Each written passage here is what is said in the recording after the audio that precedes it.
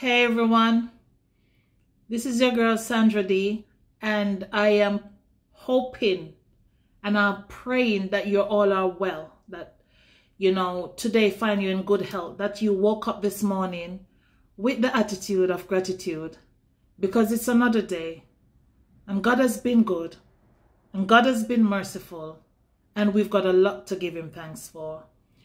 Today I just want to share with you based around the story of Lot and his wife.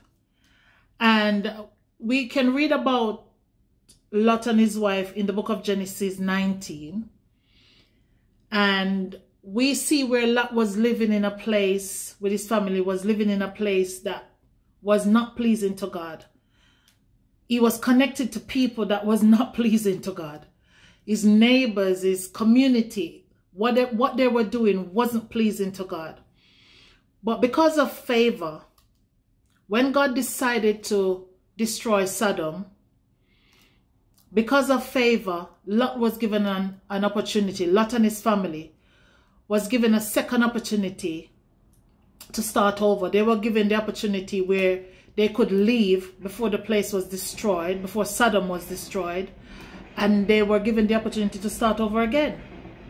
Now, before they leave, they were given strict instructions that when they leave, they must not look back. But we read in the story that on their way towards where they were going, his wife looked back. And in looking back, she became a pillar of salt. She was turned into a pillar of salt. But Lot and his daughters, they escaped and they were saved. Now, I want to ask you a question today. What is it that's holding you back? What's in your past that's holding you back? You know, there are many of us, we've done things in our past that we're not happy about. We've done things in our past that we can say we're ashamed of. But at the end of the day, we serve a merciful God. There's a God out there who is saying to you, in Psalms 103, that as far as the east is from the west, that's how far I've removed your sins. Some version of the Bible say your transgression.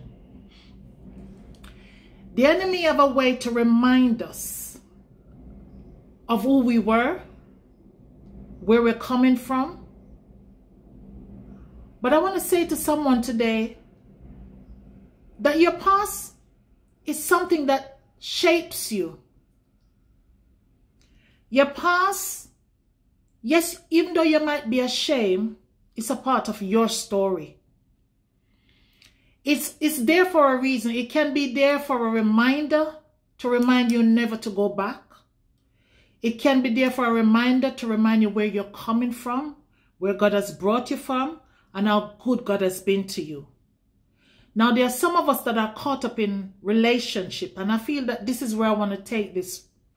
We're in relationships that are not good for us. They're toxic. But we're so caught up in them that we want God, but at the same time, we want this relationship too. I'm saying to you today, you've got a choice to choose. Choose whether you want to live your life right or you want to stay in that toxic situation. Choose whether being in that toxic situation makes you more happier than being in a healthy situation or in a healthy relationship. So many times we are doing things and within us, our conscience tell us clearly that what we're doing is wrong, but we choose to do it anyway. Sometimes we get help to come out of the situation, but we're constantly looking back. We're constantly hanging on to things. You know, it's like having your house that is full of clutter. And some of us as women, we love to clean our wardrobe. And so we say we're, decluttering our wardrobe. But then we'll hold on to that dress and that skirt and those shoes that burn our toes and those dresses that can't fit us anymore. But we're holding on to them saying, one day I might get back to that. I'm saying to you, When you're decluttering, declutter. Don't hold anything back. Remove everything that is not working in your life and replace it with the love of God, with the truth of God, with the righteousness of God that has given you hope, that has given you new insight, that has given you new opportunity, that has given you favor. Learn to hold on and move in the direction that there is light at the end of the tunnel. There's no point in us staying in a toxic relationship or in a stagnant relationship with someone that's not going anywhere. What are you looking back for? Learn to recognize that stronghold that's in your past, that's causing you to look back, constantly looking back. That's most of the time causing you to make the same mistakes over and over and over again. I'm saying to you today, it's time to move forward. There's this song that the youth choir sang in our church. It says, I'm not looking back. I'm moving ahead. I'm here to declare to you that my past is over in you, Jesus. All things are made new. I've surrendered my life to Christ and I am moving forward. Today is your day to move forward. It's the beginning of the rest of your life. Make a decision. Choose to let go of the things in your life that are toxic. Choose to let go of the things in your life that are dormant, that are not doing anything for your life. They're just taking up space.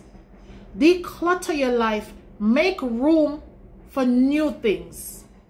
Make room for new joy, new peace, new relationship, new friendship, your new home, your new car. Make room for your husband to be, for your wife to be. Make room for that child you've been praying for.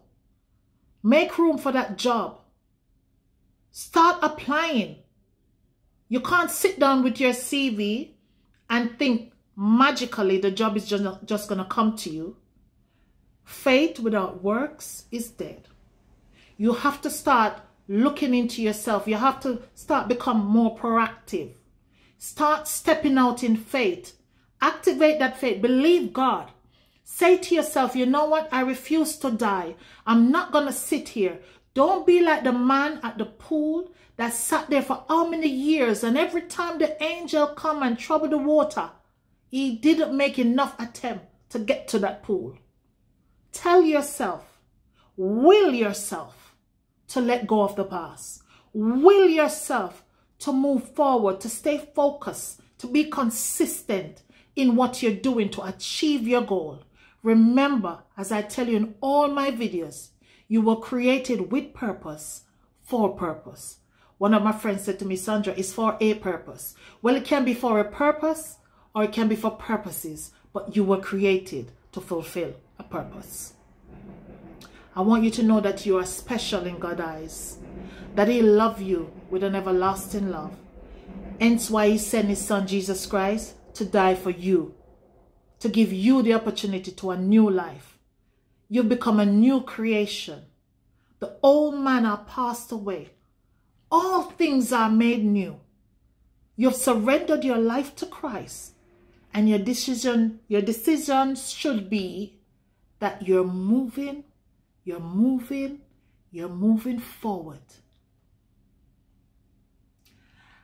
Don't aspire to just make a living or just to do the norm. Aspire to make a difference. You can do all things through Christ that strengtheneth you. This is Sandra D. I hope you are blessed. I hope this message will find you in good health. I hope this message will find you and it will stir your heart to start evaluating yourself. See where you're at. Check yourself. See who you're connected with, or even the job that you're in. Is this really what I want to do? Do I have the passion for this? What is it am I passionate about? Why am I sitting on my gift? What have I done? What have I applied to my life to develop my gift? I hope that you will look into yourself. I pray that you will move forward, because you can do all things. That you will move forward, that you will be the example, that you will be that leader that you were called to be. Remember, it's not about fame. You don't have to be on the telly, but your life will make a difference to someone. Whenever I do my videos, I pray that it will touch many. But if it's even one soul, that's enough. Because as the songwriter say, if I can help somebody as I travel along, then my living, me Sandra D, my living shall not be in vain. I love you with the love of the Lord. Stay blessed and tune in for my next video. Like, subscribe, and share. Sandra D Motivates. God bless you.